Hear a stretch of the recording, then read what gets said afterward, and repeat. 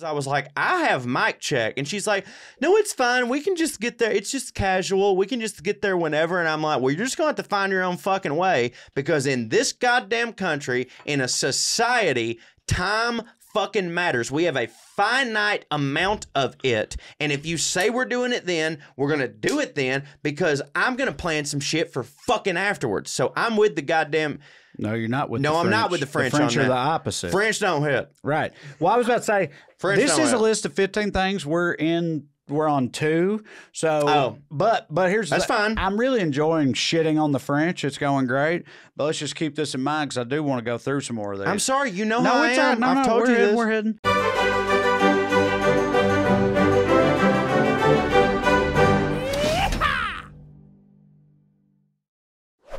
Hello, Airheads. Welcome back. Wasted. Welcome back to another edition of Puttin On Airs. Yeah, right. I'm Trae Crowder. He's Corey Ryan Forrester. Doing me best, Ringo. How you doing over there? Yeah. Yeah, right. Everything Ringo says sounds like a question, doesn't it? Yeah, right. They go up at the end. Yeah, trails out. They go up, don't they? Yeah, right. They go like this. Yeah, we got the candles lit. We got the Yeah, we've lit them. They've been on the whole time. got the teapot filled. Can't believe they haven't burned out. No, yeah.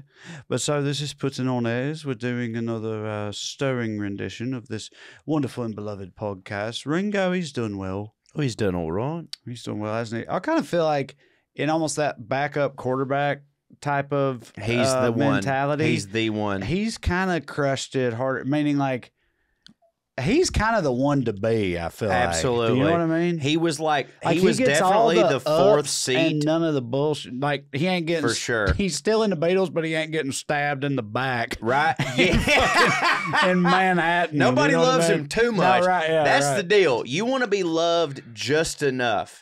Yeah. Like, no one expects from him the things that they expect from McCartney, like being like this fucking, you know, like McCartney's Shakespeare, as we've talked about. And Lennon was like so controversial that he got stabbed in the back. George Harrison was wild and trippy. And Ringo just like was like, I'm in the Beatles. Yeah, right. I'm funny. Yeah. I like to hit. Yeah. Right? And people are like, you do hit? Oh, thank you. Yeah. Appreciate that. And he's Did you ever watch any of the Beatles movies? No. So my dad was a huge Beatle maniac. The old lady? And I know I've told you about it a million times, but I don't think we talked about it on here yet. My dad was a huge Beatle maniac, and he showed me all the Beatles movies, and like, dude, they're pretty legitimately funny. Are they Monty like, Python? And they like, well, I mean, I haven't seen them since I was a kid, but like, you know, how, like comedy ages like milk. Yeah, right. Comedy ages like milk. But I don't know, like it felt like it kind of held up. The only single joke I just remember that the movies are like consistently funny. And the only joke that I remember, and I liked it, and it is very Monty Python-esque, I feel like, is in one of them, I don't remember which one it is, Hard Day's Night or whatever, I can't remember. But John Lennon, throughout the whole movie, he had this old woman with him, right? Always. He had this old woman, and journalists would be like, who's that? And he'd be like, that's my old lady. And they were like, oh, you're in a relationship? He's like, no, it's just that's my old lady. And that's the whole thing. And that's a great joke. But I loved it. Yeah, no, that's great, wonderful. Yeah. That's just me old lady. I've got my old lady with me. You're taking language the way it should be instead of the way it is, and turning it on itself. Because like people say that's my old lady, and you're meant to believe that like, oh, that's his wife, because old lady means wife. And in this joke, they just go, no, that's my old lady. That's his an old lady. Me and you went perfect. to the Beatles Museum in Liverpool. We did, and I had a good time. I had a good time too. And I just remember there's a part in it about Pete Best, which Pete Best, I know, dude, I know. So Pete Best, I'm sure everybody knows. The opposite of Ringo. He was the original Ringo. Pete Best was the original drummer of the Beatles, but he got removed, and I guess it's been like somewhat disputed the exact circumstances surrounding his removal from the Beatles before they became the Beatles. But the way we heard it at the Beatles Museum involved that I don't think it was George Martin, but maybe it was George Martin. It was their manager that was like, he's got to get the fuck out. I was thinking either that or But George Martin, he was like their #1 producer. He was like the fifth Beatle. The guy that made That's what they called him, was the fifth Beatle. Yeah. Basically, they start playing these clubs in Liverpool, and they start kind of popping off, and then they get actual representation. And because these dudes had like this cohesive look, they had this cohesive feel, the manager or some agent felt that Pete Best just didn't really fit that, and they were just like, you got to get rid of him. And I know, and that it's so wild, like, because that dude, that person, he didn't do nothing wrong. Whoever he was, sure, but like, just I don't know how Pete Best did not murder that guy in cold blood later in his life, is what I'm saying. Because basically they all got together and they were like in their first recording session. This one dude who was involved in the process, can't remember exactly who it was, whether it was a business guy or George Martin or whatever, but somebody was like, this guy's he's not it. We can't have this bloke. We got to have a better bloke in here. Get him out of here. And they fucking, and that thing, and of course, at the time, the Beatles weren't the Beatles. They were nothing yet. But like, dude, I don't know how. Honestly, I'm sick at my stomach now thinking about it. Imagine something like that happening. I can't. I mean, like, so we've talked on this podcast before about the dude that was with Ryan Seacrest. Did we talk about that on here? I'm pretty sure that we did. Because he's a stand-up comic, so that's our equivalent of it. But it ain't even close. What was his name? Who fucking knows? I know, that's the point of him. He had kind of and I've heard podcasts with him. He seems like a good enough guy, but dude, that sucks. Don't get me wrong, that sucks. And that is like the best comparison that you can make to this, is the guy that could have had American Idol but didn't have American Idol. But it's literally not even close to, you could have been the drummer. Brian Dunkelman. Brian Dunkelman. He's a stand-up comic who got the job of being the co-host of American Idol in its first season with Ryan Seacrest. He was on its first season. It was immediately a cultural phenomenon, like I saw him do stand-up. beyond all reproach. And then he lost the job in between season 1 and season 2. And like, dude, he seems like a night. I just don't. I'd kill myself, dude. I'd kill myself. You said, it makes me sick at my stomach thinking about that. Yeah, I don't. No, I don't want to shit on him. Pile on the guy. No, I don't either, because that fucking sucks. I mean, my heart goes out to him. No, hold on. The whole point that I was trying to make was that's our modern day equivalent of that, and it ain't even close to what happened to Pete Best. Right. And I'm not saying, I'm sure that Pete Best didn't have a shit life. Like, I'm sure that like the guy that was the original drummer of the Beatles probably got plenty of studio work. He probably could have made appearances. He didn't start. But still, dog. Dude, but still. Because it's not. It's like you referenced earlier, like, they are literally on Shakespeare's level. Yes. Like, there's people like... Inarguably on Shakespeare's level. Like, I don't know, Bruce Springsteen, and then there's people like Steven Spielberg and people like that who like all hit like crazy hard. But I just think the Beatles are on that, dude, that other level of, they're like Shakespeare. There will be, I think in 300 years, people will be going to the Beatles Museum that me and you went 100%. To, the way me and you went to Stratford upon Avon. And it will probably be more insane to them. Right. Because their legend will grow. Most people, no matter how huge you get, most people don't come close to that. Because like, and the Beatles kind of stand alone in that way. Like, there's nothing comparable. Nothing. And you have been there at the beginning and get cast out from that before it started. I can't even fathom that. Because you got to understand, like, so we went to the Shakespeare thing at Stratford upon Avon, and it was, am I saying that right? Yeah. Okay. And it was amazing. And the way that we think about Shakespeare is one way, but you got to figure that in the 1700s, they were still thinking about Shakespeare as though he hit, but it wasn't the same as what we think about him now because he's so ancient. And when you get so ancient, it makes you hit even more because we're so far removed from this. So the fact that we're still talking about how hard you hit X number of years later, like the larger that number gets, the larger that number gets, the amount of years since you were around, the more you hit, the more you hit. And I promise you, and I'll genuinely say this: if this Earth lasts 1,000 more years, they will be talking about the Beatles. Right. 1,000 years from now. And what's funny is the people that really get into the Beatles and what was going on with them 1,000 years from now, the far future Earthlings who are finding out about the Beatles and everything, even then, because I agree with you, they will be finding out about the Beatles. Some of them will find out about Pete Best and go, dude, yeah, dude, because that's like crazy. You brought up Bruce Springsteen a minute ago, and this is like to me a good relation of how much the Beatles hit, because Bruce Springsteen is otherworldly. Boss, man. He's amazing. The band. Like he fucking rules. He is an institution. He is like one of probably like 6 artists that everyone thinks of when someone goes rock and roll. You know what I mean? Like Bruce Springsteen.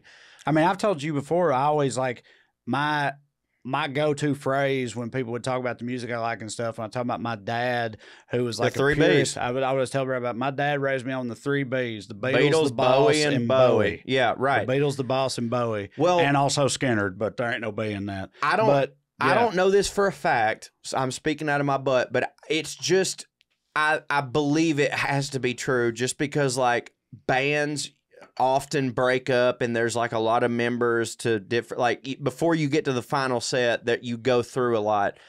It wouldn't be surprising to me that like the E Street Band had at one point a different drummer than Max Weinberg, maybe before Max Weinberg got there. Mm-hmm. They had a different guitarist than Stevie Van Zandt. It wouldn't surprise me that there were other members of that band before the set that we know now as the E Street Band, but you don't know any of those people's name as being the lost member of the E Street Band, because even Bruce Springsteen, who is a goddamn savant of music, is still not even a little bit close to the Beatles.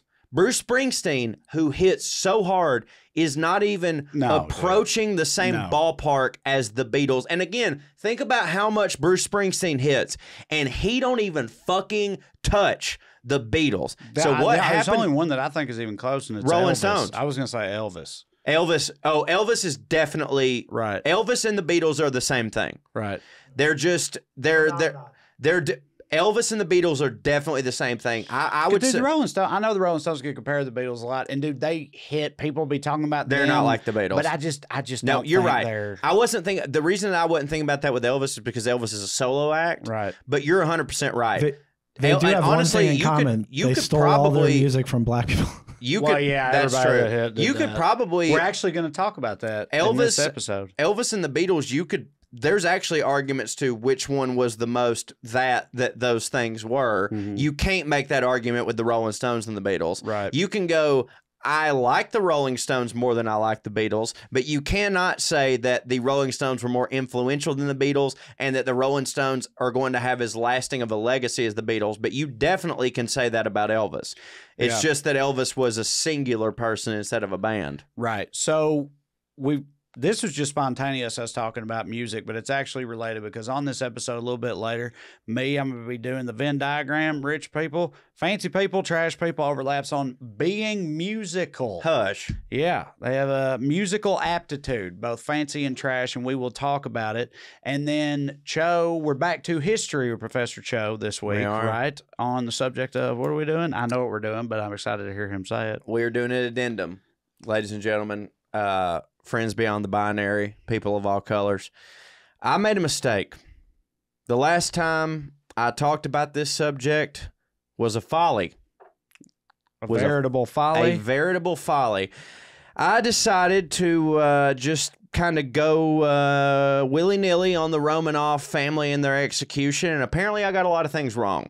Upset a lot of people. So many. A lot of people. The most emails. The most hate mail we've ever got. Aside from if you discount things about squirrels. But the most emails we ever got was how terrible, how inaccurate, how borderline, you said the word, not me, I was on the subject of Anastasia and the Romanov family's murder, and therefore today we are doing an addendum, and I will try my best to clarify and make right what I got wrong the first time. This is the first ever History with Professor Cho 2.0, baby. Redux. We got a redo. Yeah.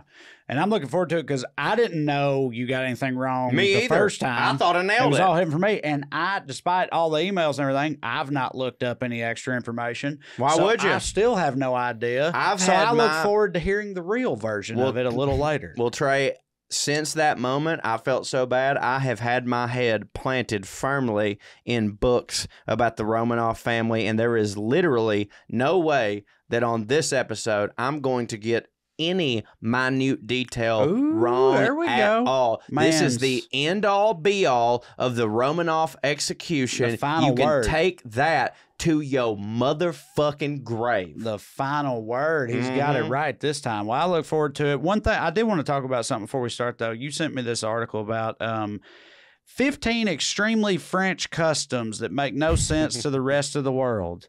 And it's like, oh, I can't imagine the French being like off-putting to the rest of the world, you know?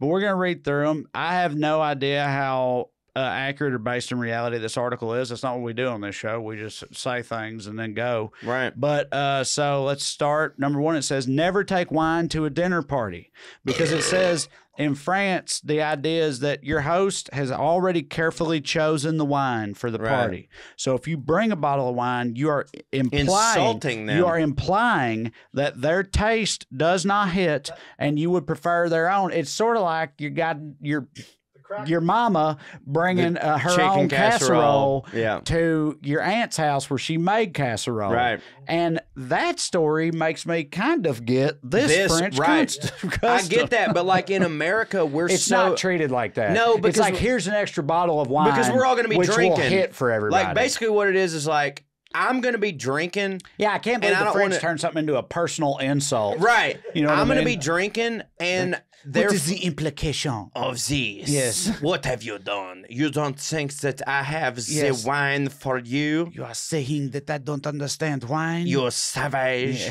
Yeah. It reminds me of that scene. Did you watch The Office? Yeah. Okay. Who was it that did? Somebody I know doesn't watch The Office, and every time I say, "Did you watch The Office?" they're like, "No, actually, I haven't gotten around to it." And I'm like, "Motherfucker, what?" Of course, I watched The Office. When fucking Jim and Pam go to Michael and what was Michael and Jan's house, and they bring her a bottle of wine, and they go, "Hey, we brought this for the dinner," and she goes, "Oh, this will be good to cook with." Yeah. That's a very French thing, because like, yes, you're right, like. When you bring... I can feed this to the dog. Yeah, right.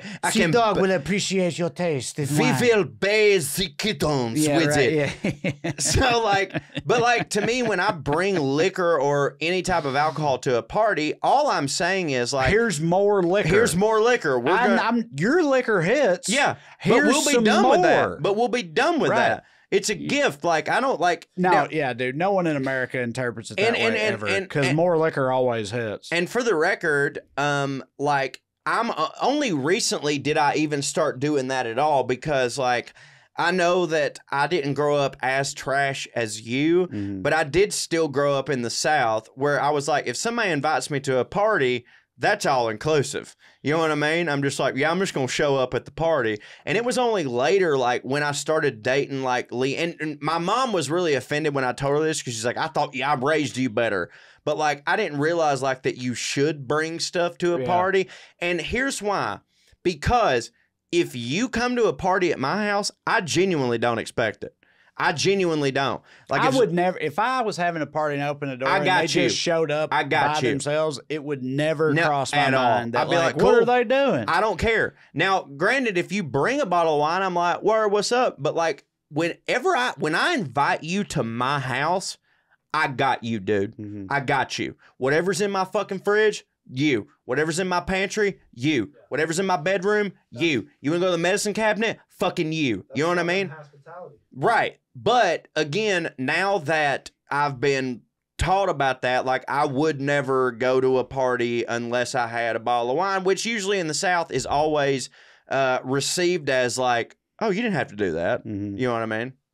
So, all right, number 2, try and arrive at least 15 to 20 minutes late. Okay, now here's my problem with this. It says, while in many countries this could be considered rude, in France it's an unspoken rule. Guests always arrive a little late. Otherwise, you may surprise your host in the middle of preparations. Now, here's my thing with this. Don't get there early. My thing with this is just make the time the actual time. Right. Like, if we all understand. You know how I feel about time. If we're in a culture where we all understand that, like, if I tell you it's 8 o'clock, it's actually 8:20, then, like, why can't we all just make it 7:40 then or whatever? Or, you know what I mean? Just make the time that it is. Why do you have to have this, like, unwritten rule about when you, because we need to decide right now. If everybody shows up fashionably late is a thing in America, but if you show up at 8, you're not going to catch them in the middle of getting ready. We need to decide right now. We need to decide right now if we want this podcast to be 3 hours. Because I'm serious, because I could talk at length about this shit, and you know fucking good and well I am a stickler for fucking time. Yeah. However, everything you just said is 100% true.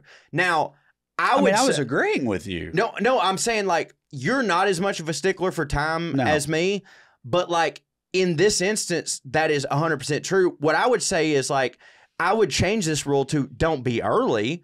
Like, if someone tells you we're having a party at my house at 8, don't get there at 7:30, because then you might catch them in the middle of making the potato salad or, like, making their bed or whatever the fuck. But, like, 8 o'clock, if I say the party starts at 8 o'clock, get there at 8 o'clock. Now, granted, I'm not going to be mad if somebody rolls in a little bit late. But again, that's a thing in America. But if everybody rolls in, if I say, hey, we're hanging out at my house at 8 o'clock, well, dude, and I'm sitting there at fucking 8 o'clock with my thumb up my ass and nobody's fucking there. The fashionably late thing is definitely a thing in America. Remember last time, me and you went to a birthday party out here the last time we were out here. Our buddy Eddie, great dude. It was his birthday. We went Eddie there. Larson, shout out. We went there. We were given a start time, and me and you arrived at the start time. And there was essentially no one there. Yes, that's true. And an hour or 2 hours later, everybody starts filing in. There ended up being a huge amount of people there. But, like, people do this.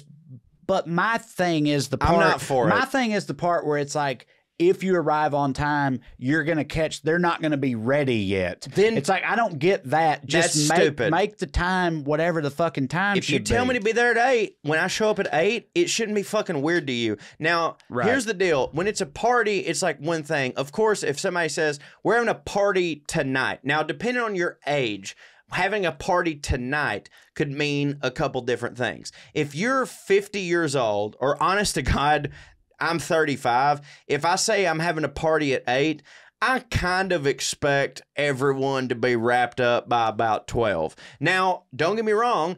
I'm a very hospitable person. So if you want to stay and get drunk and sleep at my house, I don't give a fuck. Party as long as you want. But I'm probably going to be wrapped up by 12. But, like, I know a lot of people who take this same theory of showing up late to things that are contingent on time mattering, such as I have a dinner reservation at a restaurant. My dinner reservation is for 8. If you show up at 8:30, we've been sitting there for 8 because that's when the goddamn reservation was. I also know motherfucking people who, if I say the movie starts at 8, they will roll into the goddamn movie at 8:15. And I'm like, motherfucker, they make previews for a reason. Buddy, I don't do those things. I know you don't. The women in my life do. Yes. My sister, my wife, they consistently are like that, and it bothers me too. I've left my wife so many times because of that. When we were, and you know this, we were in Denver about to do a show, and my wife, whenever she's on the road with us, she thinks, oh, my time is the time that matters. And I have to tell her a million times, I'm like, no, bitch. Things start when they start. Things start when they start, and you're on the road with me. My time is the thing that matters.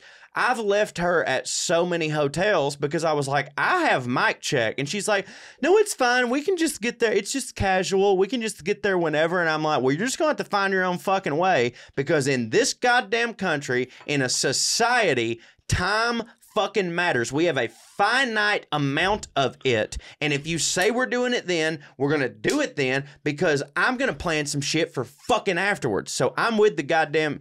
No, you're not with no, the French. I'm not with the French on The French that. are the opposite. French don't hit. Right. Well, I was about to say, French this don't is a hit. list of 15 things. We're on 2. So, but here's That's fine. I'm really enjoying shitting on the French. It's going great. But let's just keep this in mind because I do want to go through some more of these. I'm sorry. You know how I it's am. all right. I've told you this. We're heading. Number 3, kiss, kiss. It says, in France, most residents practice the double kiss greeting. You know, the mwah, mwah. I like that. Oui, oui, la baguette. Yeah. But it says, but in a lot of regions in France, particularly northern France, people actually favor 4 kisses, sometimes 5. Wait, so... Maybe even another one. But then... But how do you not get locked into a perpetual just kiss? Right, it should be kiss 6. Off, It should be kiss 6. Off. Right. How do you know when to stop? While we are here, suck my dick. Yeah, right. That seems like foreplay, the 6 kisses. Yeah, well, they got that whole thing going I have on. always enjoyed that. Pepe Le Pew thing going on. I have always I feel enjoyed like the that. French have weathered the Me Too storm pretty well. Do you and your... dude. Considering It ain't- how a lot of people feel about their... Dude, their people... approaches to romance based on our cartoons, Bro. which we feel to be, concrete cultural documents. My favorite thing about France is that you get sexually assaulted at the bank. Yeah, right. You know what I mean? Like, everybody just be like, where are you at on that? Because me and my friends kiss each other. I mean, I'll kiss my friend. I don't have a problem with that. What? Dude, I kiss you. Me and you have made out We've before. tongued each other. Multiple times. But I'm saying, I like... actually used to have a bit, and Katie listens to the show. I don't know if Katie knows this, but she'll think it totally checks she out like since this we're show? in love with each other. Yeah, evidently she does. That's how you know weird. the Can I show's say? good. Can I Right. just say, by the way, shout out Katie, and much appreciated that she actually listens to the show. My That's wife hasn't insane. listened. I send my wife a 5-second clip. If it's any more than that of anything, she's not watching it. My wife buddy- don't even know I'm here. Buddy, my wife never. That's it. I feel like it's a good sign about this show, the fact that Katie listens to it, because like Katie normally, she has no idea what city I'm in. She has no idea when I'm coming back. We've had other podcasts for years. She's never listened to a word of them. Oh, that's a good sign. Right. But this one she listened. I don't know if she feels like she has a vested interest in it Because she designed the did set. I and feel all like that stuff. would I don't have know wore if that- I don't off know on the if that- 5th episode. Right. No, it yeah. just hits. But she just keeps listening to it. It's a good show.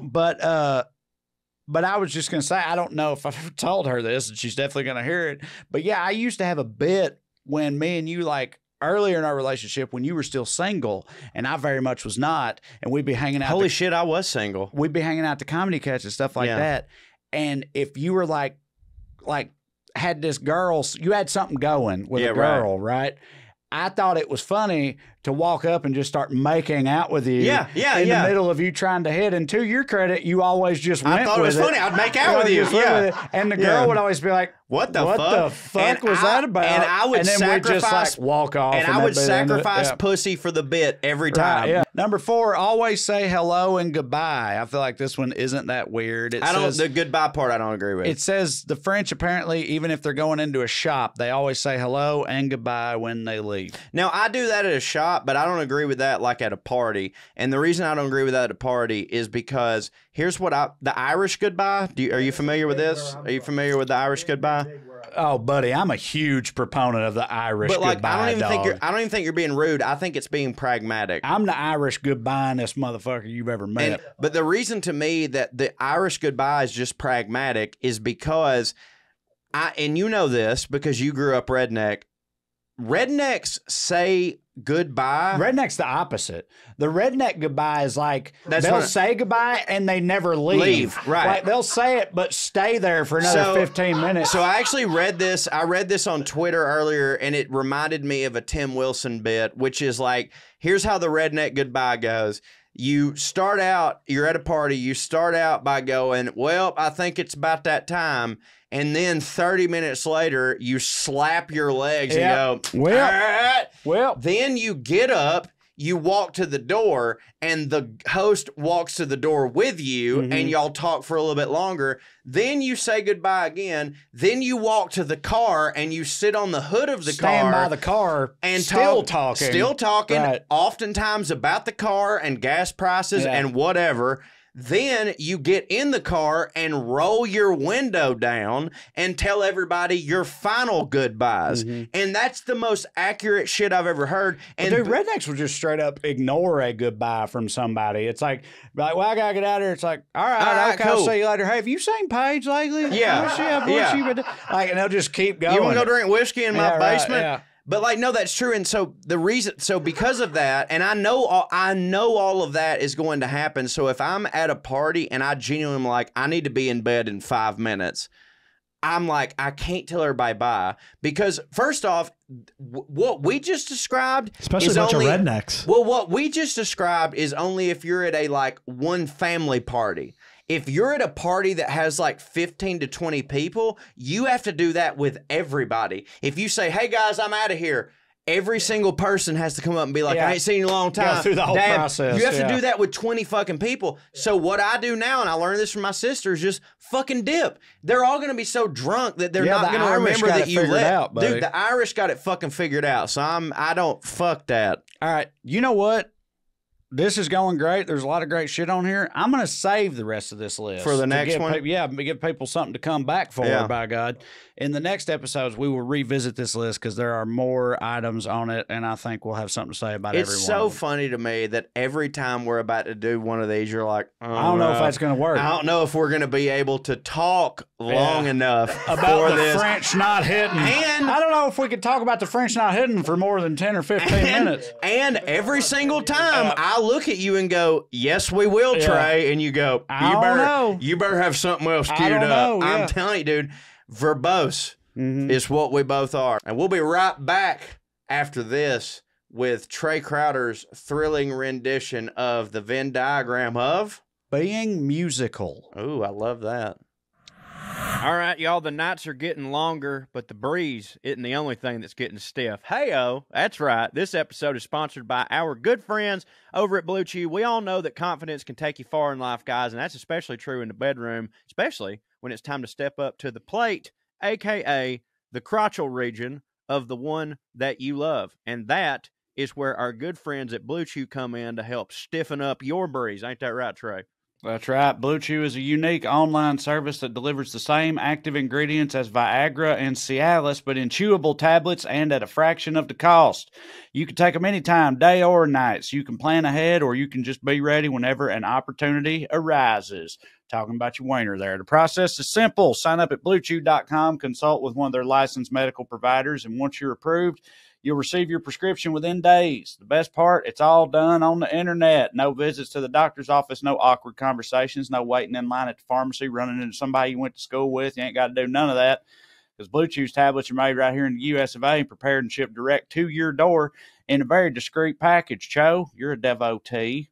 Love it. My wife loves it maybe more than I love it. I don't think we're going to go back to doing it sans Blue Chew. And a lot of y'all know me and my wife just found out that we are going to have a beautiful baby boy, and I don't know if that process could have been completed with the rinky-dink wiener God gave me. Maybe it could have been. Maybe it could have been, but I'm not going to find out because I'm a Blue Chew devotee. I love the new wiener they have given me. Now, Trae, tell everybody how they, too, can get a new wiener. Well, I tell you what, if you could benefit from some extra confidence when it's time to perform, chew it and do it, baby. Have better sex. We got a special deal for our listeners. You could try Blue Chew for free when you use the promo code POA at checkout. All you do is pay $5 shipping. That's BlueChew.com, promo code POA to receive your first month free. Visit BlueChew.com for more details and important safety information. And we thank Blue Chew for continuing to sponsor this here podcast. All right, guys, let's do it. It's time for me to draw that Venn diagram, make the pussy symbol, make the DDP. I'm drunk, by the way. The Illuminati. Yeah, the Illuminati. Hove! I'm about to say Hove, Jay-Z, he did this thing that convinced him that he was part of the secret Jewish cabal that's running the world or whatever. Yeah, who loves blacks. I always love to let the blacks in. Yeah, I don't know what that was about, but I had a buddy once tell me that somebody at work gave him a DVD, spelled the whole thing out. So, you know. Who? So, Charles, you know Charles. Oh, right. You know Charles. Yeah, anyway. okay. That was a nice reversal. Anyway, so the Venn diagram, as I use this, where fancy people and trash people overlap, being musical. And I don't know if I need to explain that to people. I don't know, because I feel like some people maybe don't know much about trash, but there's a very rich musical tradition amongst trash, amongst poor people. Yeah. But also, I think you think of fancy people and you think of like violin lessons, Cellos, piano recitals, the orchestra. You know, music is a big part of being fancy. Being a prodigious son of a bitch right, on the cello. prodigies, yeah, right. But it's also a big part of trash culture too, picking and grinning. You know what I mean? You both pick and you grin. And to me, the picking is more important, but you should, like, a good picking will lead to grinning. Yes, absolutely. You pick enough, you're going to start grinning. Of course, because you're like, I'm hitting. Picking and grinning, one and the same. They come hand in hand. So I looked up the sort of like, you know, the statistics of it, and I found this article from The Guardian that found, and it said it was the largest musical psychology study ever conducted, and it found that wealthier people are indeed more musical than poor people, according to this study. And now this, I know, right? I know you got a lot of questions. I don't have questions. I have declarative statements. As I read through this article, I couldn't help. The chip in my shoulder started firing up. I started getting upset as I read through this. Like I'm already upset. Even though I'm not like, I can play the ukulele, not great. But I'm a comedian. I'm a words guy. I'm not like a musical person. I'm definitely not any kind of like just natural musician. Just somebody. I'm an insanely musical person. I just don't happen to play any musical instruments. Right. Because if that makes sense. No, you're a singer, dude. I feel like for you, it's because like I can play drums. Your voice is your instrument, dude. And that is an instrument. You can sing and you pick up on things. And you have like a musical ear, but I feel like a lot of that shit comes naturally to you. So when you started trying to learn the guitar, when it did not come immediately naturally to you, you were like, "Oh, this don't hit." For sure, your singing is effortless. 100%. You are very right. But drums did come natural to me. Inborn to you, right. But anyway, so I started reading through this and I started getting upset because they just continuously found, according to this, that rich people were just so much more musically inclined and musically talented than poor people were, especially in categories such as general musical sophistication and also musical training. Interestingly, it was the categories that seemed more objective, such as melodic memory and beat perception, that showed the strongest statistical correlation with wealth. The average weekly income of participants grew by 111 pounds for every extra point on the melodic memory test and 99 pounds for every extra point on the beat perception. So basically, for every point higher you scored on melodic memory and beat perception on musicality, statistically, you were inclined to make 111 more dollars per week. So like, as it went up, the more melodic memory you had, the more money you made, and the more beat perception you had, the more money you made. Like, statistically speaking. My argument was going to be like, are you saying it's kind of like how statistically rich kids are better at golf than poor kids? Okay, give me a second. We're definitely going to get to that because that's obviously what I think. Yeah, right. But I want to read a little bit more of this first. Because human beings are human beings. Right. And so that's what I'm saying. That's why some of this like upset me. Yeah, I'm actually genuinely pissed right now. The report does suggest that one of the reasons could be a link between musical training and a general drive for socioeconomic success. which I don't like that either. Yeah, right. It's like, oh no, the more Poor people don't want to hit. they don't want to hit. Yeah, Right. exactly. But here's the quote. The reason I'm rich is because I wanted to be rich. Here's the quote from the study. This common factor could be general cognitive ability or intelligence, which has shown to correlate with musical training and academic achievements in a number of studies. However, considering the significant correlations between listening test scores and regional income, other possible common factors could include personality traits such as competitiveness, general test-taking abilities, or support from parents in early life stages, which might have had a positive influence on both active engagement with music and academic achievement. Okay. Now I'm starting to kind of get it, and there's part of me that wants to go back on my argument for a second and say that if you are born more creatively and have the capacity to create art and do musical things and have that talent, you will make more money in your life. So it's correlation versus causation. Exactly. And that's what I'm saying. I was taking It's a lot of not shit saying that a personally as poor I was reading it, but yeah, it's just in reality, it totally makes sense. You have all these resources and everything at your disposal. You're more likely. Right. I've always said, and it's a very Raven thing for me to say, but I've still said it, and it can't be proven, that if I was born a rich kid, I'd fucking play violin like a motherfucker. Right. Or piano. I'd probably speak 3 languages. Right. I'd also probably be a massive piece of shit A huge piece who of works shit. on Wall Street. You'd still or have the same whatever. hair, but yeah. Right, yeah, the hair would be the same. Yeah. But but it's American like, Psycho shit. yeah, this fucking there's a huge correlation between musical aptitude and family wealth, but it does make sense when you consider that like rich kids are just given more opportunities and resources at an early age. They're pushed into music, and so by the time they get to a point where they're engaging in these studies or participating in these studies, they're gonna be better than all the little trash babies out there but that again, never had any of that going on. Right. But again, it also does make sense that if a person is from birth gifted with the ability to have an ear for music and to pick up on all these things and have all these gifts, that they are naturally smarter and better and therefore will make more money in their life because they're also gifted in other ways. Right. So again, I'm just kind of playing devil's advocate to what I was saying. You know what I'm saying? But like that does kind of make sense. Like if you're someone who's a virtuoso on the guitar, I probably also buy that you're smart in other ways. You know what I mean? Right.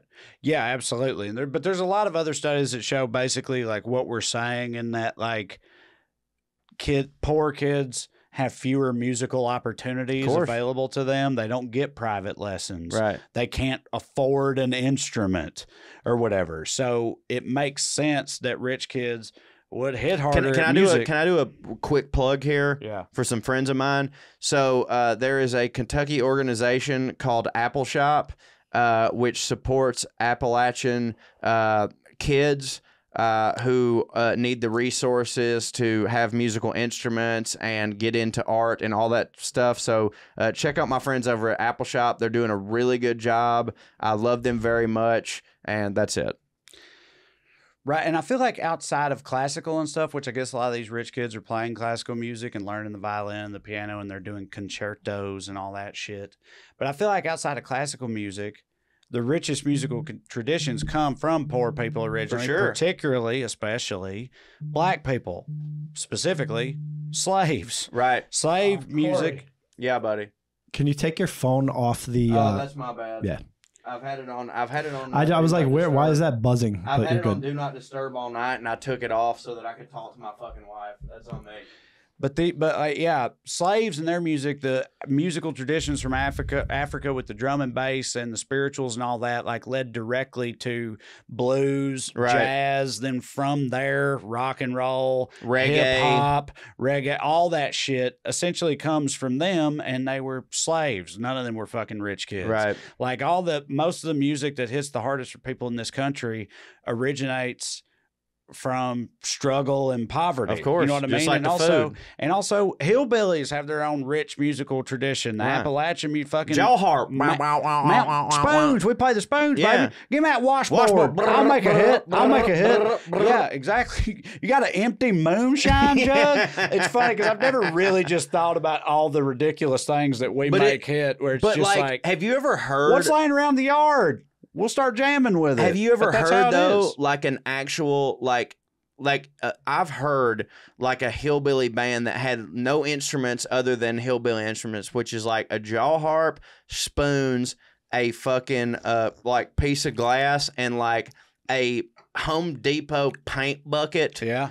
And they will make it. And I've never heard a band only use those things. I've seen those elements included with like banjo and stand-up bass. And I've stuff heard like bands that, only I've not do. seen them only use that shit. I've but heard I believe bands. you that it hits. I've heard bands only use those things, and also if you go to the streets of New Orleans, you will often see young African American gentlemen doing the same thing. And the deal is that you can make, if you have the music in your soul, you can put it to whatever the fuck it is. So on that note, I don't think I told this story on here. If I have, stop me. And this doesn't have anything. It's not, I don't know how poor any of these people were, but still on the note of what you were just saying about having the music in you. First time I ever went to New Orleans, I went to this bar on Frenchman Street, right? And what was it called? We've probably been there together. We probably have. It was across the street from the Apple Barrel. You know, the Apple Barrel. New Orleans is a great. New Orleans would be a wonderful topic for this show, for the record. Yeah, shout out Adolfo's, tremendous restaurant. But it was across, and the whole city of New Orleans. We love you so much. It was across the street. Can't remember the name of it. I'm sorry. If you told me, I would be like, yeah, that's it. But I can't remember. Anyway, I was in there and they had this New Orleans jazz band playing. All black guys up there ripping, playing jazz. And then all of a sudden, they included this tap dancer, this white guy who he showed up and they started you know, they would play to a crescendo. They were freestyling. They would play to a crescendo and then break, and then he would jump in and fucking whatever, and then he would what? He would. Well, you know what I mean? No, that hit for me. And then he would, and then that wasn't a me making fun of you laugh. And then he would tap them back in. Right. You know what I mean? And count them in. And they would join, and then they would do it together. And they did. And dude, they closed their set with it, and it was so fucking fire. And that's the first time I've ever been in New Orleans. And after it ended, I saw the tap dancer standing over by the bar, and I walked up to him, and I was like, dude, that was great. And he was like, hey, he just did that. And I was like, how long have you been working with these guys or whatever? And he was like, what? Met him tonight. He literally didn't speak English. Yeah. He was from Israel. Oh, he was Israeli, did not speak English, never been in New Orleans, never talked to any of those motherfuckers, never done any of that. They didn't even know he was there. Yeah. He just illustrated he could tap dance, and they fucking rolled with cool, it. You're in. And made one of the hittingest shows I've ever seen, because if you're just musically gifted, you can just do that. Yeah. And it blew my fucking mind, dude. And that's also the magic of New Orleans, by the way. Is I feel like that's wonderful. the only city in this country where you see shit like that on the regular. So speaking of fucking love New Orleans. Speaking of keeping time, have you ever seen that video of Harry Connick Jr. where he manipulates the crowd to clap when he wants them to clap? I have seen that. Yeah. So there's no way. Can't do it. Music, it's fine. But Look basically, for everyone out there listening, Harry Connick Jr. is I know a lot of people think of him as just the Will and Grace guy, or just the guy that you've seen on Good Morning America. But my buddy Matt Coon, shout out, I used to have a podcast with him through the screen door. He holds Harry Connick Jr. in one of the most high regards of music. And he's head to toe legit, right? And he sent me this video. He goes, this is the most brilliant thing I've ever seen in my life. So Harry Connick Jr. is doing a show, and he's playing a song, and everyone is clapping on the ones and the threes, which is apparently what white people do. Apparently white people, we don't clap right when it comes time for music. God, that checks out. And so Harry Connick Jr., being more of a jazz guy, is used to having black people clap, and it hits harder.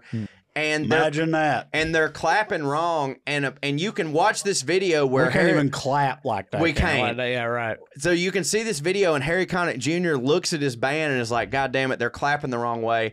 And he just like in stride changes the tempo of what he's doing. Skips a beat just so that they'll start clapping the certain way, and then he goes right back into the thing so that they don't stop clapping. Incredible. So like innate music ability is like insane to me. I know, right? That's what I'm saying. It's like some people, I love music. I was able to learn how to play the ukulele. I can keep rhythm. I can do all that shit, but I just know that I don't have, like, that's one of those things that like, you're born with. Because you're poor, No, Trae. there's plenty of poor people that are born with it too. Yeah, that's the true. thing I'm talking about trash people being musical. Like, I don't know if you had anything like this in Chickamauga, but in Salina, there was the trashiest part of Clay County.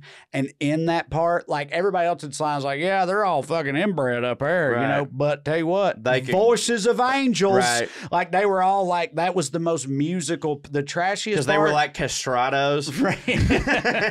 The trashiest part of Clay County was also the most musical part. Yeah. It's like, dude. No, dude, they fucking shred up there. 100%, man. I went because they're all doing it in church, you know, and like at Gordon Lee, like we weren't like a complete prep school, but there were definitely some richer kids, and there was like most everybody was middle class, but there was like the richer kids, and there was the middle class, and then we had some fucking like, you know, very destitute people that went to trailer school. monsters. And I'm not kidding, the destitute fucking trailer monsters. We had one that, like, you know, most dudes are like, they bring a guitar and they're like, here's Wonderwall, right? Well, we had this one dude who, it wasn't that, it was a fucking fiddle. And he would sit there during break in the fucking lobby of the high school and just sit there, and we were just like, I mean, this is Mozart. Mm-hmm. And he ain't got a tooth in his fucking head. Right. Not a tooth in his fucking head. And I know good and goddamn well he didn't have he didn't have lessons from, like, he didn't pay for lessons. Mm-hmm. Somebody told him how to do that shit, but he didn't have no goddamn lessons. Mm-hmm. And I'm talking like, everybody would be like, what the fuck is going on? He's wearing overalls. He ain't got no fucking tooth. Like, he's probably dead now. But, like, yeah, so I'm with you on that. It's like that thing in Good Will Hunting was like, I could always just play. Right. You know what I mean? There's a lot of trash people that could always just play. Yeah. You know what I mean? But so this is funny. I had another article that I had made a note of. I had a link for it that was about the differences in musical taste between rich and poor. And I remembered enough to talk about it, but I just think people might appreciate this. I put it in our outline, and when I click on the link, it goes to an article that I do not remember ever seeing that says 5 warning signs of depression you should know about. So don't know how that happened, but thank you, the universe. Are you interested in music? I bet. It's like, you don't hit. Yeah. It's like I told you before, when the pandemic first started, I got into baking bread for the first time in my life. And when I started looking into the baking bread community on the internet, I found out that evidently getting really into baking bread is also apparently a cry for help. Yeah. Like it was a huge overlap between, like, every other post on the baking bread subreddit was like, hey, y'all got that suicide hotline? What's going on? Like, it was just like depression and bread, depression and sourdough went together like that. I don't know. While we're here, can I do a mini clearing the airs on something that you just reminded me of from last week's episode? Mm-hmm. We were talking about Paul Hollywood. Did you know that Paul Hollywood baked the most expensive loaf of bread in English history? I did not, but I mean, that checks out. Yeah. If you'd asked me to guess who did that, I would have picked him. It was him. I can't remember any of the details about it, but he baked this like perfect loaf of bread, and it was like $15,000 for this loaf of bread or some shit like that, because it had like this insane almond extract. Perfect crumb, perfect crust. It was like just perfectly proved. Yeah, it was just the sponge. The sponge was wonderful. He didn't retard the yeast. So, in 2008, he created the most expensive bread in Britain, an almond and Roquefort sourdough. I think Roquefort. That's $15 a loaf, not 15,000. That's hilarious. I think Roquefort is like blue cheese. I'm pretty sure. I might have that wrong. Oh, okay. So it's a blue cheese and almond sourdough, unless I'm wrong about that. But anyway, so again, I can't. I'm sorry. Pull up the article because apparently I just like subconsciously sent myself a link to depression articles. Yeah, instead. you'll have that. But anyway, but I remember basically it's completely unsurprising. Like rich people like classical music, opera, shit like that. Like the richest people, their number one jam, classical. Of course. Poorest people, their number one jam, fucking bluegrass. Country. Bluegrass, country music. Country bluegrass. Right, yeah. And it pretty much fast stuff. Which, by the way, is where metal came from. I was about to say, my dad, I'm not saying my dad made this up. He probably heard it somewhere else, but my dad always used to tell me, he was like, bluegrass is the first heavy metal music ever made, son. No, do you know this? I know. Well, we've talked about, we've like interviewed like bluegrass musicians and stuff about that, and they're like, yeah, no, that's legit. It's true. And they take a lot from metal and vice versa. Like there's a big overlap between metal and bluegrass in terms of like the technical proficiency and how they approach it and all that. The shit. way that I heard there's it, a lot of mutual respect between those two genres. The way that I heard it was a lot of metal dudes' dads were into bluegrass, and so like not every one of them, but like a lot of them, their dads were into bluegrass, so they taught them how to play the banjo and stuff like that. But then, as all kids do, they rebel and they're like, "I don't want to fucking do that. I want to do my own thing." So they play guitar. Devil. So they play guitar, but they still have the same mechanisms, which is like playing it fast, which is what you do in banjo. Called Infant Explosion. Yeah, right. So like bluegrass is super speedy, metal is super speedy, and for the record, I'm a huge. Those are two of my favorite genres of music. Bluegrass. I've got a sticker on the back of my car for Forever Bluegrass, but I also used to listen to Lamb of God and snort pills in high school, and I wouldn't trade it for anything in the world. Hell yeah. So yeah, that's pretty much it for, you know, talking about being musical. I just think that, like, I think most people understand that there's, again, that trash people have the music in them, generally speaking, but we also think of rich people, and again, concertos, violin classes, recitals, and all that shit. One other quick thing I looked up, I was curious how much money you made being like a classical musician nowadays. You have to get a patron. Nowadays. Yeah. Well, so basically, if you can get to a point where you're at the top, if you're like a conductor, Yo-Yo Ma. If you're well, dude, I mean, he's on another level, right? But if you're like the conductor of the L.A. Philharmonic or the New York Philharmonic, can I guess how much you make? Yeah, a year. If you're the conductor, and that's all he does is he conducts the Philharmonic. Yeah, $750,000 a year. $300,000 to $500,000. Okay, but that's definitely less. Well, dude, but a lot of the he does session stuff. A lot of the orchestra, like the members of the company, they're in the orchestra that just like, I'm second oboe or whatever. Second oboe. They make like $30,000 a year just doing something like that. But I know, but I'm saying that's like I don't know. I thought it'd be more just because that's what rich people fuck with. But I figured it would be more than that. But basically, if you don't get to that, if you don't get to the top, if you're not like the dude in an orchestra, you're really not making that much money. Which that makes sense, but I would also think that like someone who's second oboe, if they're making, and you're saying like $30,000 a year is like their salary for being in the Philharmonic Orchestra. So most of them teach classes. They also do session stuff. Those dudes are constantly. I don't know how often oboists are getting called in for session work. No, you'd be surprised though. You'd be surprised at how like, so if you're listening to Amon Amarth, you know, like, which I do regularly. No, I know, but like those dudes are constantly having like full orchestra stuff come in to do band work for them. You'd be surprised at how much they're like, we got to get the fucking top guy. You know what I'm saying? So like movie scores. Yeah, you know what I'm saying? Like if you're the fucking top oboe man for the, it's just so funny. I know, but that sounds more redneck. I know, but the second oboist in the Chicago Philharmonic Orchestra is not the top oboe. No, man. but like they're not getting called in for that work. Okay, but some people can't afford the top oboist. So like, give me the seventh oboist. But I'm just saying, like, if you can really fucking crush on an oboe, there's video games that are like we're scoring this shit like that. So like, I'm just saying, like, that $30,000 a year just for the Philharmonic, that ain't what they're fucking making. I feel like $30,000 a year in Chickamauga, Georgia, would be just fine too. Oh, bro.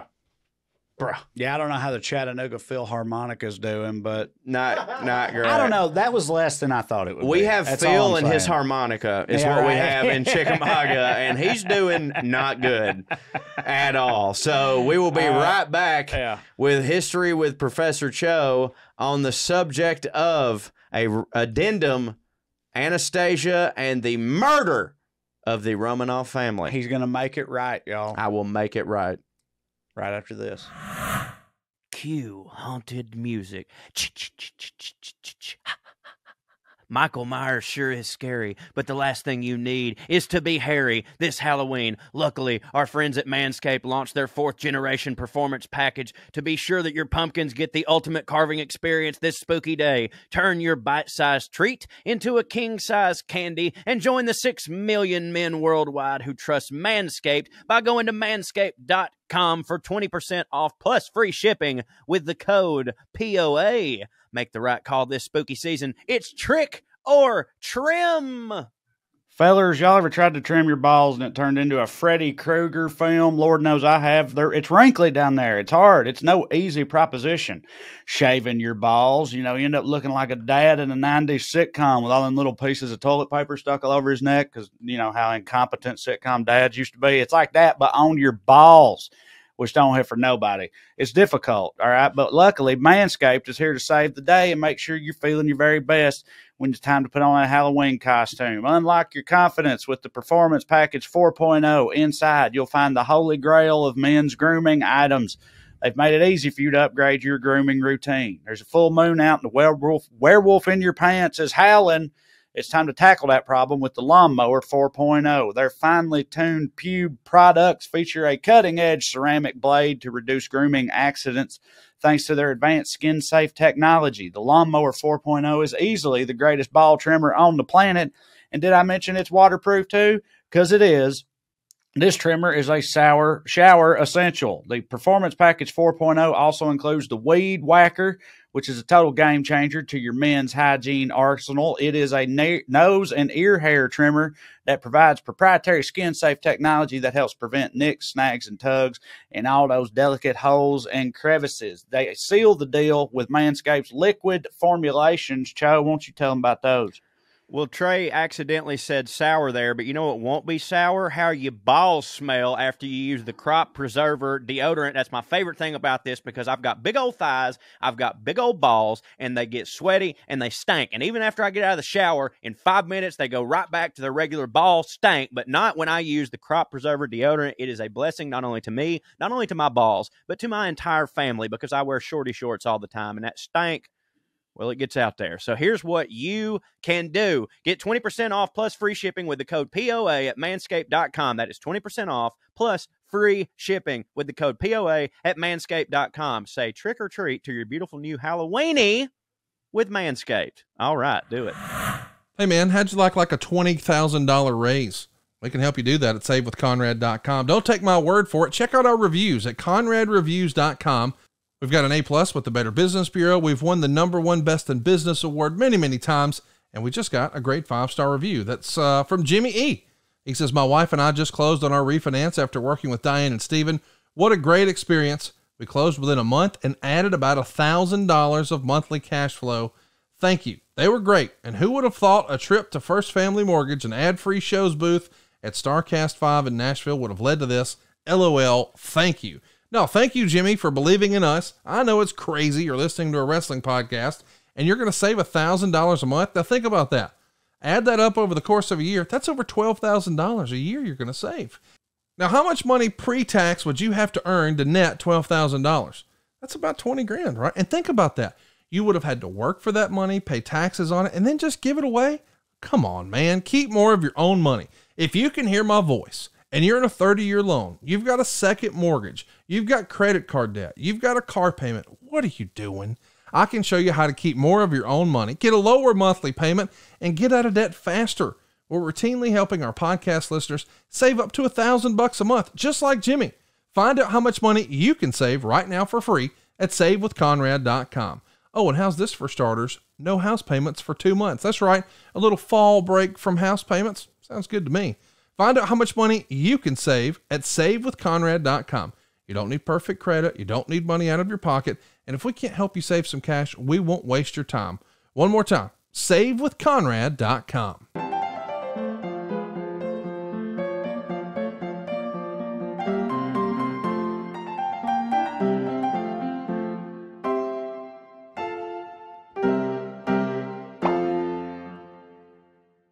Is there more on this?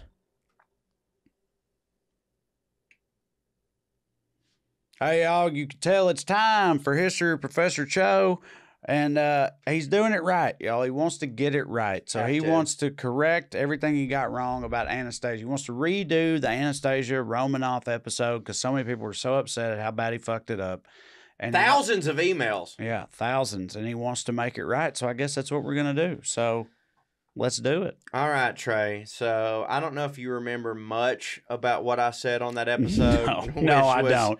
I remember nothing. All I remember is that like I wasn't put off by any of it right. because of how Romanoff dumb I am. All I remember is the whole time you were talking about it, I was like, oh, that's wild. That hits. That don't hit. Whatever. It never crossed my mind that you were being hilariously inaccurate about all of it. And I apologize for that. And again, everything I'm about to say is 100% factually correct. So we're looking at a time period, Trey, that is the start of World War I. You're familiar with World War I, right? The Great War. Yeah. I believe it's called. Did not hit. No, it didn't. A lot of people died. It was the start of Germany's bullshit. Yeah. It was the first time they tried to whoop the whole world's ass. Yeah, Germany is just absolutely on their bullshit. So there's this dude over in Russia, and his name is Tsar Nicholas. Now, Tsar Nicholas not only looks just like King George over in England, but because they were first cousins. They were first cousins, but they honestly looked... And also, they was first cousins with some other motherfucker that was part of the whole thing. Probably some dude over in like Spain or something like that. Wait, Corey, there's 2 Tsar Nicholases. Well, it's the other one. So... They're probably, dude, I mean, of course, all those motherfuckers were cousins They like with all everybody. came from the same papaw. They all came from the same... There's like 3 or 4 dudes involved with this that all came from the same papaw. Papaw Nicholas. I believe. There's Papaw Nicholas, then you've got Tsar Nicholas, and then you've got King George, and then you've got that Spanish motherfucker that I believe was their cousin. Don't look me up on that, but I believe was their cousin. So... World War I's going on, and like Germany is like up on some fucking bullshit, which I know is probably not surprising to you. No, yeah, they stayed up on their bullshit. So you've got when Germany's up on some bullshit, they start the what is known as the Axis, right? And then you've got if there's going to be an Axis, there must be some allies. So the allies were Great Britain, America, France, Spain, Sweden, and Australia, right? So those are pretty good crew. A great crew. Bunch of fucking rednecks ready to fucking go. So World War I starts, and everybody's just like, okay, like things kind of don't hit here in Russia. Like it's kind of never hit to be in Russia. That's what I've always heard. Yeah, it's kind of the... that's the narrative, I would say, of Russia, is that it don't hit. But they were There's just like... vodka, that hits. Right. There's bears, that don't hit. But they were like, well, we're at war, though, so at least we have, like, a common enemy. And, like, as we all know, like, any country needs is a common enemy for them to unite, which is, like... You know, it's not like we weren't divided in September of 2001. Of course we were. Al Gore had just been defeated by George Bush in a highly contested... Was he, though? Exactly. Anyway. That's what I'm saying. Exactly. Was he, though? And everybody was in fury about it. But then 9/11 happened, and we can come together. Al Gore, friend of the show, by the way. Absolutely, friend of the show. My buddy AG. Yeah, and thank you. And he is AG, just so y'all know. He is AG, and he also sent us some of the best barbecue and whiskey I've ever had in my life. So thank you, Al Gore. But you do know at that point, like, America was divided. We thought there had been collusion in the election. We thought that someone had been wrongly elected, and by virtue of that, someone had been wrongly defeated. But then this little thing called 9/11 happened, and we had a common enemy. So when there is a common enemy, it's often that people set aside their differences and go, you know what? Sure, but fuck that. Well, Russia had pretty much the same thing going on in World War I. They had a common enemy. A bunch of bullshit was going on. And here's the deal with Tsar Nicholas. So, like I told you, Tsar Nicholas was King George's cousin, right? So, Tsar Nicholas, all this bullshit's going on, and he's on the opposite side. He's on like the Axis side, right? And then his cousin's on the Ally side. But he is like, you know what? Fuck this, man. I can't, like, I don't want to be like, get dead. You know what I mean? Because, like, you don't want to get, no, getting dead ain't it. So he was just like, yo, cuz. He was like, yo, cuz, help me out, dog. And King George was just like, yo, cuz, I love you, bro. I really do. Like, you're my favorite first cousin that rules Russia, 100%. But it just doesn't look good for me to, like, help you out. So, like, nah. You know what I'm saying? Yeah. And, like, nah. And, like, look, Russia don't hit. I thus decree, no. Russia, right. Does Russia hit?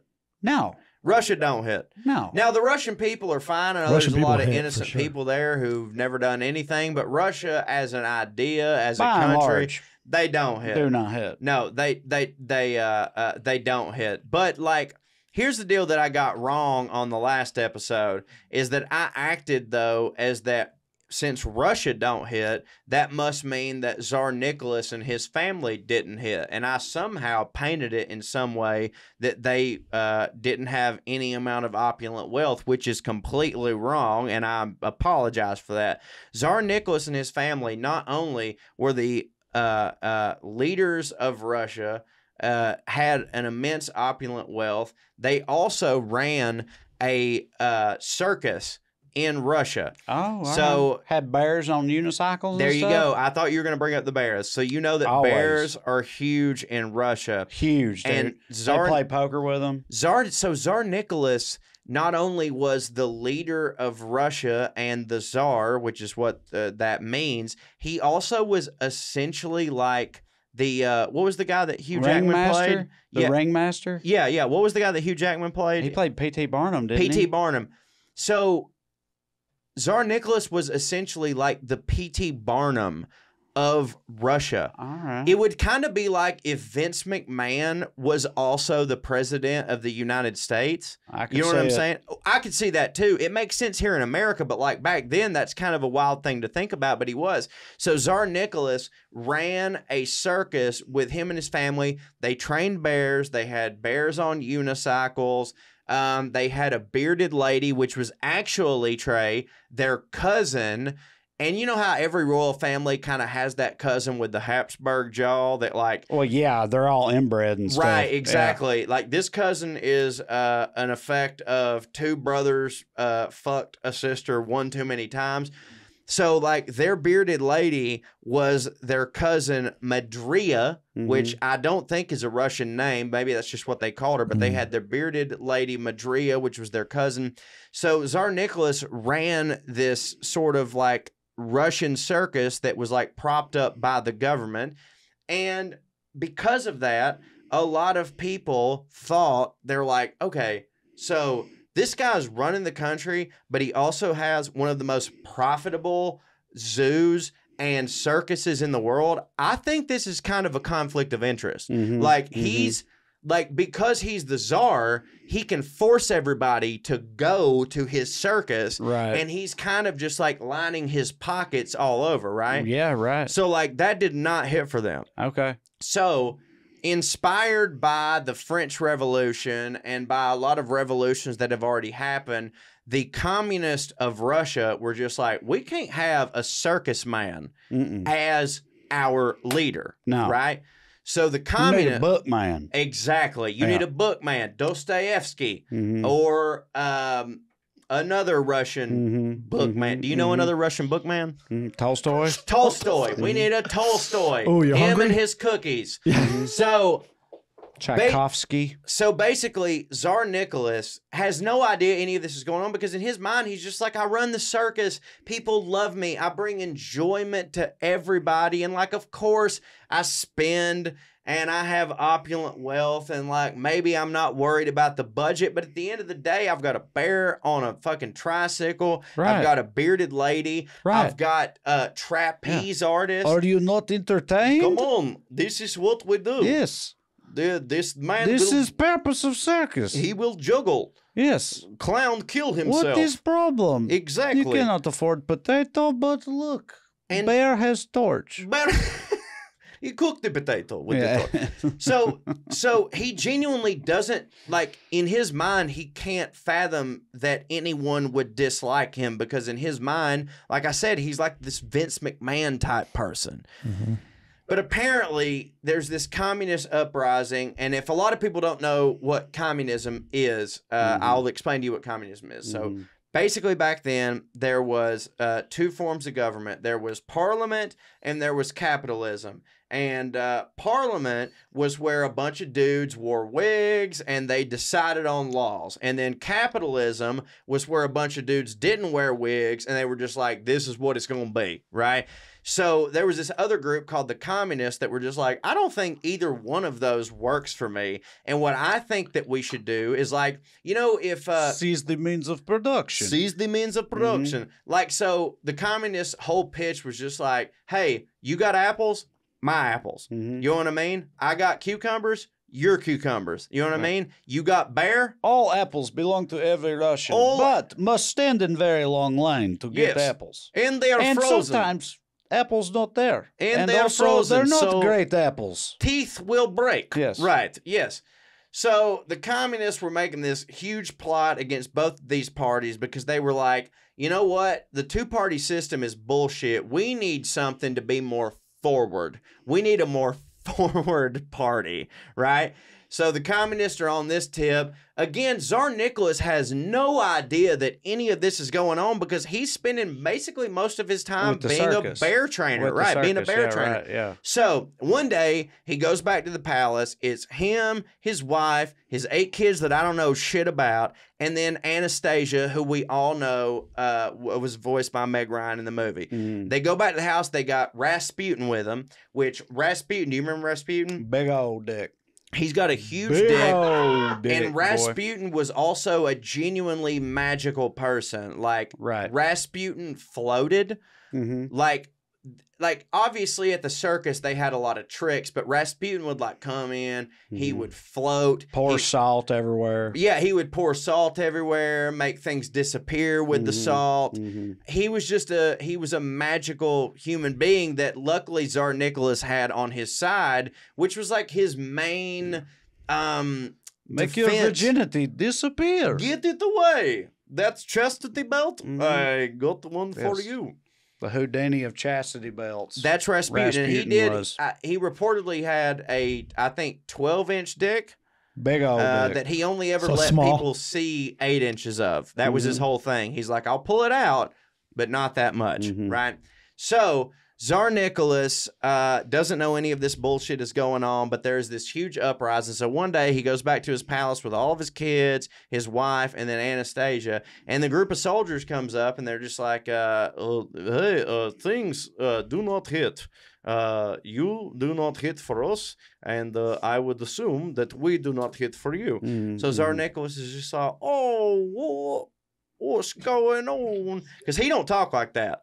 You know what I mean? Shit. No, of course not. He was like British with all them motherfuckers. You know what I mean? Yeah, of course. Like he was. I knew they had the same papaw, but I thought maybe he was British. I thought maybe his papaw shipped him off to be Russian. Was he like a Cockney guy? No, he sort of sounded like this. So Tsar Nicholas sort of sounded like this. Yeah, he was a Cockney guy. Right. So you not like the bears? What's the problem? No, of course. So like he's controlling all of Russia, but he's not from Russia. It's just like, you know, with the colonization, like they all came over there. Got this country for my birthday. Yeah, exactly. He got his country for his birthday. That's exactly it, right? Right. So, Tsar Nicholas is confused. He goes back. All of a sudden, there's a stench in his room, right? There's a stench in his room, and he can't quite put his finger on it. He's like, is this horseradish? Is this mustard? What the... And by the time he's finally thinking about what it could be, boom, he's on the ground, right? So he's on the ground, and the next thing you know, he wakes up in this room, and there's all these Russian, Soviet,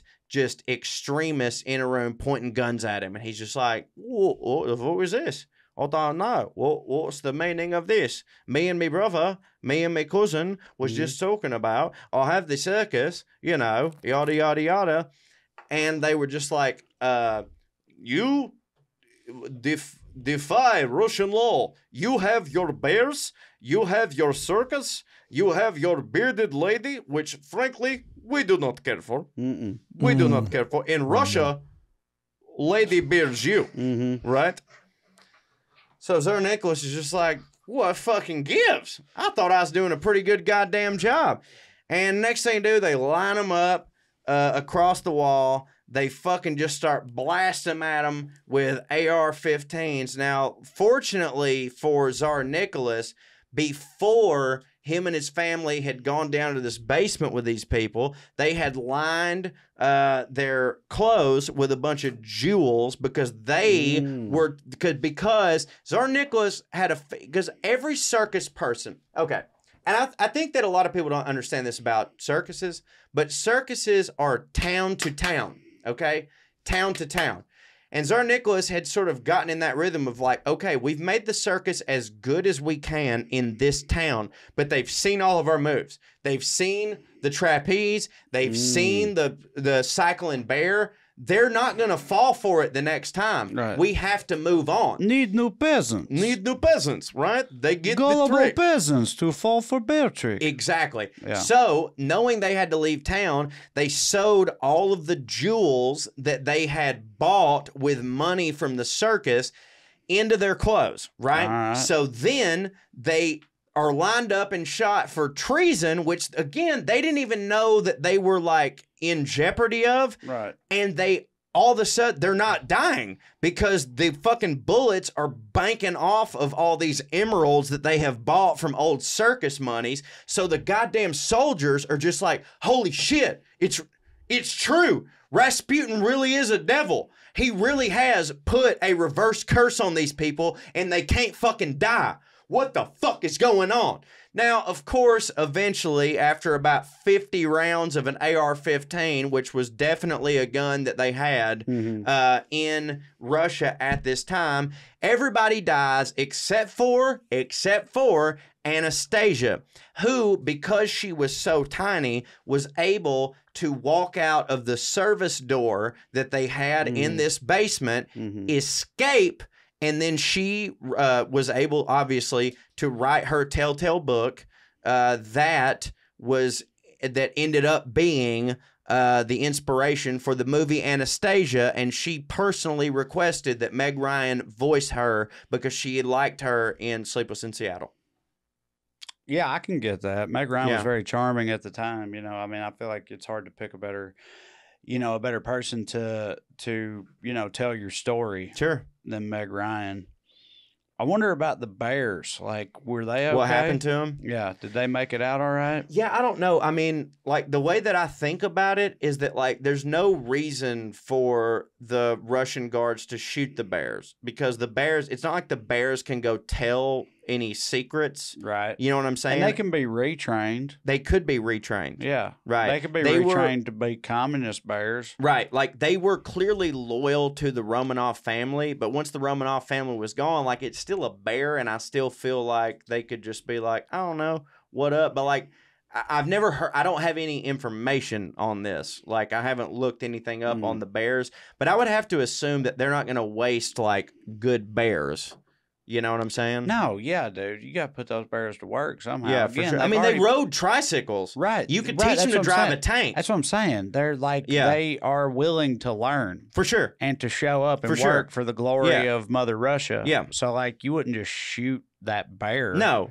Not one that was able to, like, you have to understand that, like, there's only a certain percentage of bears that have the cognitive ability Right. that Russian bears that you can train to ride a bicycle do. So Right. when you have that type of bear, you can't just throw that away. Now, there might No. be, and I've read this, but Be wasteful. I've read this before. There definitely is like a period of time where that bear kind of sort of goes into like some sort of like a allegiance relapse or something like that, where it's like, my people are gone, I knew this way. But like, if you can get the bear out of that, like, it clearly has that bear's intelligent quotient is so much to where like it can be relearned, you know? Right. Yeah. And that's all I know Okay. about it, but I just wanted to make sure that everybody. I'm glad you cleared the air. Yeah, so I just make wanted sure. to make Hey, sure that- email Puttin On Airs at Yeah, if you have gmail.com. any comments or questions about that. Any notes? Yeah, because I'm pretty sure I nailed it. But if not, then enjoy this portion of Clearing the Airs. Yeah. Thank y'all so much. 1, 2, 3, 4, 1, 2, 3, 4. Royalty and rednecks are alike. They both like cutting and picking fights. Biscuits and baked beans where they don't belong. Sit on down with Corey and Trae and learn some fancy shit today. We'll laugh a little even when they're wrong. They'll take you to a magical place where if you call someone a cunt, nobody cares. They keep it debonair at Puttin' On Airs. Puttin' On Airs. Puttin' On Airs. Puttin' On Airs. Well, how was New England? Super Man, it white. was great. You have a white old time. I had the whitest time that any person has ever had. We got there at we just scheduled this trip because it was Amber's fall break, but we got there and everybody in did New England, we did Vermont, and everybody in Vermont was like, "Oh, you guys have no idea how lucky you are. You're in the like 11 to 12 day window where the leaves are changing and falling, but not completely gone." It was awesome. I ate my weight in chowder. I bought so much maple syrup. It's ridiculous. And we really did. It was just one of those lovely, quaint little vacations. We stayed in bed and breakfast. We didn't stay at any chain hotels. It was just lovely. It was lovely. We saw some lighthouses. We ate so many lobster rolls, dude. It was great. It was wonderful. I missed you though. I did miss you. Yeah, that hits. I think I did okay last week. Still didn't listen. Keeping that going this week. Matter of fact, you and I don't even know what they just listened to, do we? No, I don't. We are as we're recording this. Have we're not no sure fucking which episode you've just listened to, so we don't even know what to apologize for.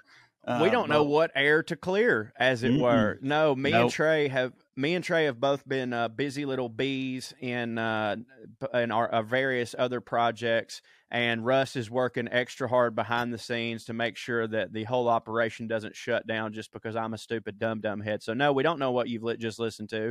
I do assume that it was us being funny and dumb. I can pretty much guarantee that. Last week was the wine tasting episode. If I'm that's the one I missed, right? Believe so, but as I stated, as I stated already, I once again made it clear last week that I had not listened to it, and so as such, well, I figured that now that it's been a week, maybe what to say. Yeah, you just might have scrolled through the feed and saw the title. Yeah, I think it was that. I mean, hell, I wrote the description for it. I'm pretty sure it was wine. Right. It's just I can't remember if wine tasting was last week or the week before. Yeah. That's all. I mean, it definitely came out recently. But I ain't listened to it, and I don't know what this week is. I've been thinking because we were out of episodes. Yes, me too. I have been because like wine tasting. We hit a part like they've been slightly different in recent weeks. Like you talking about just English dudes that hit. Now we got the wine tasting episode, all this stuff, and in my recollection, by the time we got to those, like. We were almost done, I thought. Right, me too. But yet Russ keeps having episodes to put out somehow. Dude, it is. And I swear to God, if you put a gun to my head and said, name one thing left from this batch that either of you talked about, not just that either of you talked about, I would be dead as fuck. And I know that they're good because me and you have never once sat down and thought, let's just shit this one out. Like that's never happened. So like, I don't know, who fucking knows? And but we are going to be getting back together. I say fairly soon. We've both got a lot of bullshit going on, so there's going to be some more unique episodes that we hope you enjoy, and I think you will. I'll go ahead and spoil it. There's probably going to be a couple episodes, at least one episode that you'll get to be in the past with us while we're they in aren't Europe. being used to that. That's true. We stay in the past, but then we'll be back together soon. Going to record some new episodes, and got a lot of cool things coming. Like as always, by the way, any suggestions you have for topics or additions to the show, you can email those to us at puttingonairs@gmail.com. And speaking of puttingonairs@gmail.com, Trae Crowder, I have airmail if you'd like me to read it. I would. And not only that, I don't have to email it to you this time because I finally got my prescription glasses and I can fucking see, and it's not a nightmare. So here we go. Hey, this is the subject line. Cheese from, yeah. Hey, y'all. Matt from St. Louis here. Feel free to use my name. I love that we have to get that. My partner and I have some pretty strong opinions on Velveeta cheese. In short, I think the shit is amazing and a testament to the wonders of science and food engineering, while she stands firm that it's an abomination, a true example that just because science can do something doesn't mean it should. The nuclear bomb of the food world, if you will. And it was during a passionate debate that I stopped and audibly yelled in the car, "Cheese! Those motherfuckers need to talk about cheese." The shit is most certainly an example of the trash and class Venn diagram. Could not agree more. Anyway, POA has become my most anticipated podcast drop of the week. And that's saying something because I'm one of those D-bag millennials who listens to too many podcasts and won't shut up about them. Fuck them soulless squirrels. Much love, Matt. Well, Matt's super hit for me. Damn, dude, I thought cheese had like come up or been. I did too. That's wild. It's maybe it does in one of these episodes that we don't know. Right. I mean, I've got notes from all the things I've talked about before and stuff like that, and I'm not seeing it in here, so I made a note of it. Although it would be funny if I if this episode is one where I talk about cheese a lot, you know, and then now in the post episode, I'm like, I can't believe we never talked about cheese. I really hope that happens. Yeah, it would be Raven. Subject line here: medicinal ear candles are a scam. This is from friend of the show, Chuck Cora, host of the podcast Apodlacha, which I believe both of us have been on. Airheads of State. I wanted to comment on something that was mentioned a few episodes back about burning candles in your ear for health reasons. I think the Florida episode. My mom tried that candle bullshit with me at least twice, and all it did was make me pissed at the world. I used to get bad ear infections, and we didn't have much money, so if we could avoid the doctor, we would. Our neighbor suggested burning these medicinal ear candle things in our ears to cure it. We trusted him because he was an EMT, though he spent more time playing EverQuest online than driving an ambulance.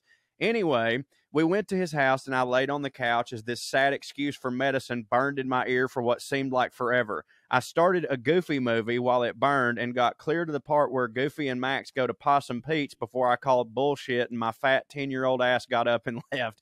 I wasn't going to let this fake medicine money grab ruin the greatest Disney movie of all time for me. Anyway, these things are a lie. Keep doing what you do. Skew. Yeah, I figured as much. Yeah, I mean, I think I even knew. I can't remember what I said about it, of course. I guess I just sort of rolled with it, the fact that it existed. But I definitely, assumed that they didn't really do nothing. Yeah, right. Because one of them hippie bullshit things. One of them hippie bullshit things, yeah. All right. This next one, subject line, bocce ball? Yeah. Hey, fellas, first off, I adore your show and everything in the Skewniverse. Corey, Trae, Drew, Smart Mark, and the Indian outlaw Tushar Singh have been instrumental to my mental health and well-being during this pandemic shit. Much love to you all. I also have to say that, as an Italian-American, y'all's Italian accents... Y'all's Italian accents and meatball references are awkward, they are offensive, and they most definitely do hit. Okay. All right, good. Thank God. I thought that we were about to be canceled. Having said all that, I must now rip Corey and Trae a hot new one. During the episode about lawn games, which hit, by the way, you make a reference to bocce, but commit the cardinal sin of calling it bocce ball. Bocce is a sport related to the bowls family of sports. The goal is to get your weighted balls closer to the palino than your opponent. Anyway, love you and your work. Keep on keeping it debonair at Puttin On Airs. Sincerely, Dominic, a meatball American from Massachusetts. P.S. P.S. You're right. Napoleon was Italian as fuck. T-shirt idea? Question mark. Hilarious. That hits. Dominic hit for me. That don't surprise me at all. Correct me if I'm wrong. Anytime, I I think that bocce ball thing is one of the like is an example of the South just Soccer versus football. I just have heard people call it bocce ball, but only like in the South and where we don't know about, you know, spaghetti stuff or whatever. Right. Yeah. I never like knew at some point some old boy just put ball on the end of it because like it involves balls, you know? Yeah, right. So it's like, you know, football, baseball, basketball. We like to put balls where they don't belong. That's a bocce thing that ball. we do. Yeah, like we call if you have a pair of shorts, they're not just shorts, they're ball shorts. I guess You know all what I'm I really mean? trying to say is that like you and I didn't like come up with referring to that as right. No, as it wasn't bocce us. That's ball. it. We're just We've also heard other stupid. people do it, so we're all wrong. Is what I'm saying. There's Yeah, a whole region yeah. that's wrong about it, but appreciate the correction. And this last one here, last for a reason because it's lengthy. This is a longtime contributor here to the CTA, and I was going to say, well, I shouldn't read her email again because I've read so many. But then I remembered that I actually said on the last podcast, it's like anytime you want a message back, I'll read it. So have to. This is from our friend Lady S. The subject line: Hispanic Rankings Part 2 slash Beans Part 2. I mean, buddy, when I saw that as a subject line, I was like, well, I mean, for the love of God. Oh, yeah. So, hey, guys, Lady S for the third time. It looks like Heather and I are unofficially part of the POA family. No, it's official, baby. I'll try not to let it go to my head. Sorry if this comes to you guys after recording Clearing the Airs and we have to save it for next time. I'm a job-stealing Mexican, so I've been busy with 2.5 jobs this whole week. I work 7 days a week, and man, is it killing me. Okay, cornhole. Dude, I'm with Corey on this one. I write gobs of gay fan fiction. Gobs. I write gobs. I write gobs of gay fan fiction on AO3, and I can tell you I've never once thought of butt sex when thinking about that game. Trae, Wait a minute. Hold on. Wait, hold on. No. That's not how I remember that. That's how I remember it. How do you remember it? What was the argument we had about I remember me being like, oh, I've never thought about it like that. And you quote said, are you a fucking idiot? How do you not think of it like that, you goddamn moron? Maybe if you went to fucking college like everybody else, you would have known. I guess. You piece okay, of now, shit. Now you I do remember. Yeah. Yellow never mind. Piece of shit. Never mind. I stand by that. Yeah. Yeah, right. The idea I mean, it's the innuendo is self-evident and very apparent. You're gross. Your mind's in the gutter, I think is what everyone fucking knows it. Not me and Lady S, who you think something that fucking rednecks came up with and then called cornhole never involved butt fucking in any way? Like, I'm not saying it didn't. I'm just saying I'm not gross and I didn't think of it. And I have someone here who has written, and I quote, gobs of gay, which I think is a group of gay men. It's called a gob. Gobs of gay fiction. Okay, so anyways, Trae, be nicer to Corey. He's your buddy. Maybe because I've never heard of cornhole in that context until you guys started talking about it like it was a popular euphemism. I just say anal and butt fucking, but I guess everyone has their favorite code word for sex acts, I guess. Moving on. If anyone wants the bean recipe, they are welcome to it. You can put it on Twitter or wherever it's so easily available for others. This is actually an alteration in my dad's recipe, but recipes are meant to be shared and enjoyed, so have at it. I made a mistake on the Hispanic rankings, and again, these are the opinions of an 81-year-old woman that only has a 4th grade education, so bear that in mind, Airheads. My abuelita, which is I think Spanish grandmother, my abuelita is never mean to people. She just talks shit after they are gone when people she interacts with annoy her, like all old people. And, you know, being prejudiced hits for them. So, updated racial ranking system from her abuelita. Cubans hit, but not in Florida. My grandma likes Cubans everywhere but Miami. LOL. Or maybe she dislikes anyone from Florida and just doesn't know it. She said they go crazy over there because of the wet foot, dry foot policy. I don't know that one. And act like they are so smart for maneuvering the immigration system. It's obviously so early for everyone else to immigrate to the U.S., right? Nope, it's just a Cold War era policy that favors the right types of Hispanic because communism didn't hit for America, but fascism, I guess, still does. Damn right. Don't ever get her started on banana republics or the CIA ruining Latin American countries and then trying to backpedal like they imploded on their goddamn own loud cough crack epidemic. You guys touched on that and well read last week, too. Could be a good segment for Professor Cho to look at the families that got richer than all hell. Chileans, hit. She likes the shape of the country and that they have penguins on the southern tip. Well, those are good reasons as any to, I agree. to Like rank a place. people in a place highly. Yeah. Colombians, don't hit. This is mostly because of all the drugs, but she likes the food, so the culture hits for her, just not the cousin fucking or the government, former Banana Republic. Venezuelans, super hit. One of her friends she goes to the Y with is Venezuelan, and if Christina is Venezuelan, then Venezuelans hit in general. Arepas hit super hard for her, too. She also feels sorry about all the fascism they have to deal with and the famine. Guatemalans, don't hit. She said it annoys her when she has a yard sale and they, quote, try to haggle that hard. It's already overpriced at $1. Pay me or leave. Don't try to get it for $0.25. It's ridiculous how cheap they are.